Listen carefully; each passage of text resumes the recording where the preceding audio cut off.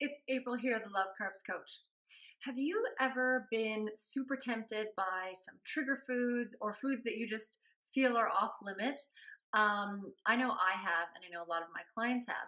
But here's something that is super easy to implement, and you might find it helpful if you are trying to sort of trick yourself into not eating them. And that's to tell yourself that you can eat them whenever you want. What? Okay, let me explain. First of all, nothing is really off limits.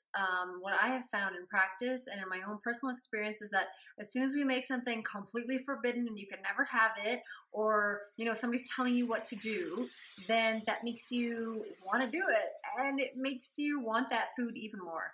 So recently, I've been trying this strategy with my clients, and it's been working amazing.